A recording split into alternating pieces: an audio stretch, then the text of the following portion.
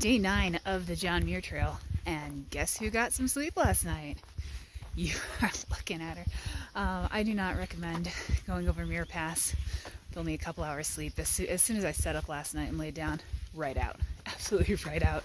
And I'm someone who has trouble going to sleep, whether it's on a trail or with blackout curtains. So that's actually something to note, to write home about. Today I'm going over Mather Pass. I still have like 12 miles till Mather Pass, and it's a 4,000 foot elevation gain, so it'll probably take most of the day. I made a plan at, hold on, I got some roots to step over. I made a plan at, what was it, MTR, Muir Trail Ranch, that I would do a pass a day, and that would kind of put me on the proper schedule I wanted to be at. There's different varying distances between these different passes, so these first couple days should be full days, but might be some shorter days coming up too. But that gives me a lot of leeway for those last 2 days, because I still don't know what's going on with the fire, which is an actual problem. That one's not a mosquito bite. That's an actual problem. So I don't even know if I'm going to be able to summit Whitney, or if I'm just going to have to go out Cottonwood Pass, which is a good extra 20 miles to the south. So right now, just looking at one pass a day, gonna get updates through my inReach, and getting started on my very, very long ascent all the way up to Mather Pass. And just to show you where I'm starting, this is that nice meadow I camped kind of near, but still far enough away from water for it to be a legal campsite. Alright, so I just noticed the water is now kind of flowing against the direction I'm heading, whereas before it was flowing with the direction. So this must be Palisade Creek. Way back here was a sign for Middle Fork Trail. So the Middle Fork of the Kings River must have turned in that way. And now I'm going up Palisade Creek. The interesting thing is, on the other side of Mather Pass is the South Fork of the Kings River. It's kind of cool to realize I'm up where these rivers are forming. Eventually those forks will meet and become one river. And then when you're at the passes, those big mountain lakes are the very, very start of those rivers. I'm trying to film this way because if I film into the direct sun, it's getting even more hazy. My phone case is getting very dirty and hard to clean, and a little scratched too, so I'll try to work on that. But this is the valley I'm in. I've got about 6 miles of this until the Golden Staircase, which will start that big ascent up to Mather. And I just bumped into a ranger who said that there might be some severe lightning and thunderstorms today. Said it didn't look like it now, but of course these can develop. So I might not be going far today. If that happens, I might have to backtrack and come back down here, but I've got that built in. But hoping to get over Mather today before anything like that happens. That's a little bit better video quality, don't you think? I pulled my phone out of my case. Let's see how this goes. I need to crack my case open. It's a life-proof case in order to take it out to film, and it definitely needs to be in there the rest of the time, otherwise it will die. But I'm getting to the top of the Golden Staircase. So you can see the rest of the valley there. It starts basically at the bottom of the valley, and it's just this light colored rock that you see here, but they've actually built in steps in places, which I hate because you have to take a big step up. It uses a lot more energy and oxygen. So I booked it through the valley to get up here, because I know things move a lot slower above 10,000 feet, which I'm above now. So just taking a little bit of a rest, and then you can see I'm getting up into those higher elevations now, and should be hitting the Palisades area, which are kind of those tiers and levels that I was talking about on Muir yesterday. And then get to the pass. The clouds look pretty good right now, but I know these thunderstorms can roll in at any time, and pretty quickly. I finished my climb up the Golden Staircase, and I'm currently in the Palisades Lake area. I would like to give a shout out to PCT 2021 PCT through hiker Cheez-It, who I met as I was finishing that climb up the Golden Staircase, and he said he had seen my videos. So if you ever see this video, nice meeting you. Good luck, or hope you enjoyed the rest of your trip. And thanks for the deep wilderness mid-climb eco boost.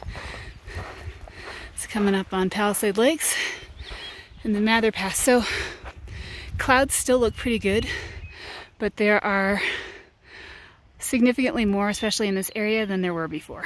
So probably shouldn't be dilly-dallying too much on this. Because it's not just making it over to the pass, it's over the pass, and then down the other side where you're not the highest thing. You're not the point of least resistance for the lightning. Passing gorgeous lower Palisade Lake. I'm not sure if I explained it yet, but on my 2017 through hike of the PCT, Mather Pass was my absolute worst, most challenging day. First, everything was frozen over, including this lake right here. This was all ice.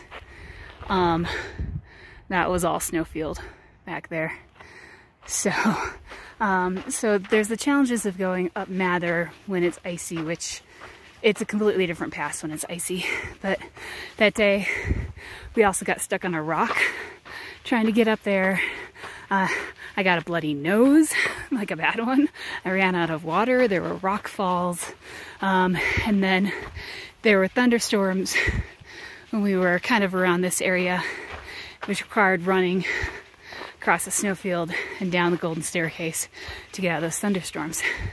Now, I've been over Mather Pass since, and Mather Pass isn't what I call Mather bad at another time.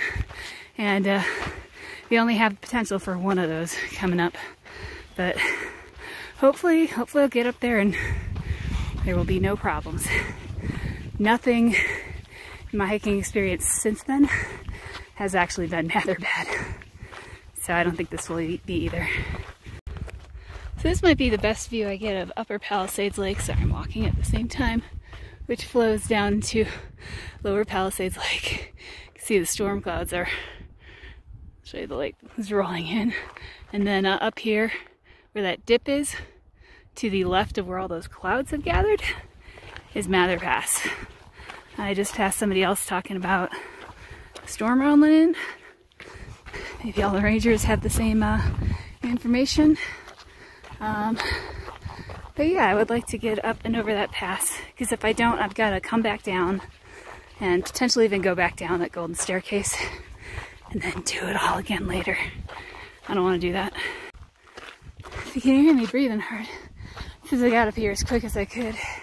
Also, it's 12,094 feet. So, Mather Pass.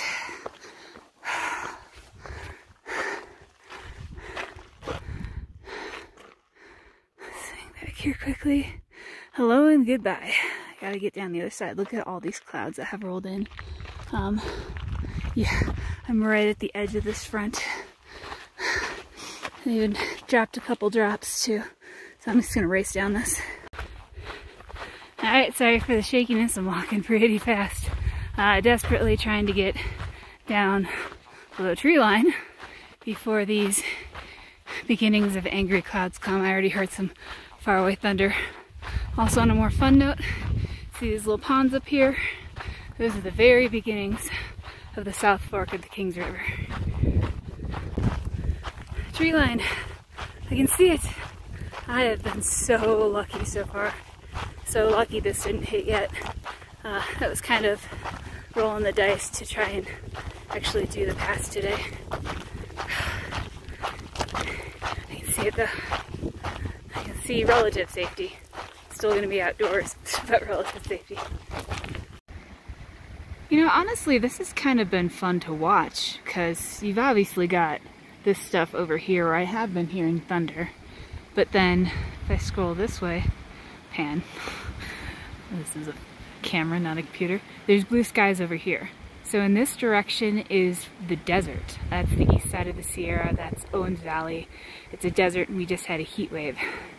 and it's been doing battle right in the middle of this valley for a long time, like basically the whole time I've been coming down. I think there's too much power behind this, but I also think that's part of the reason why I was able to get over the pass and down here, because this was a fast-moving storm. I can feel the wind picking up already, but I've had an incredible amount of time to get down to tree line, to get over the pass and down to tree line, and I think that's because of this.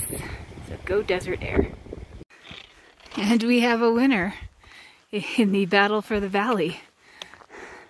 The winner is the desert air. Because with my experience with these Sierra storms, once the sun starts poking through these storm clouds, the rage is over. There's no threat anymore. I don't hear the thunder anymore. I did see some place get hit with some hard rain earlier. I saw that in the distance. None of that came here. Definitely heard some thunder in the distance. None of that hit the valley. Desert air for the win. So excited. I don't have to run the rest of my day. Still heading downhill with the sun out and less drama.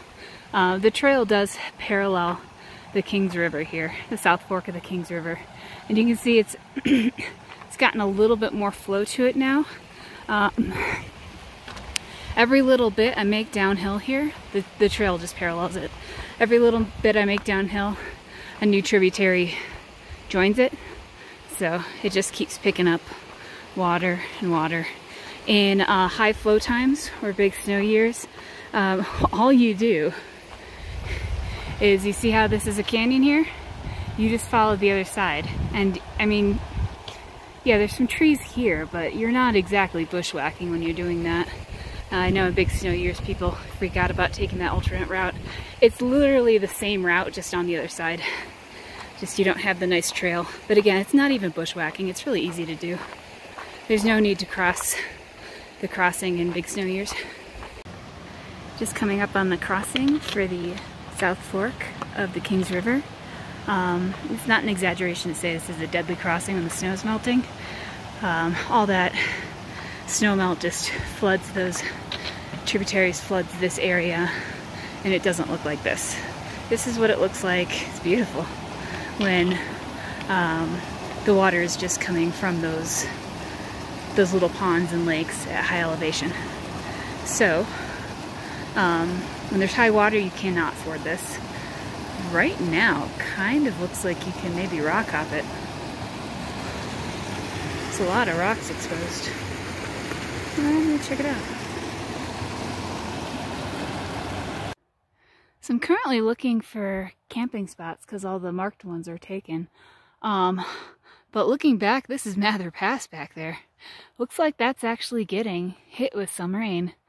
So again, glad I got over it when I did. I had to push pretty hard, but made it. I made it. Well, day 9 was exhausting.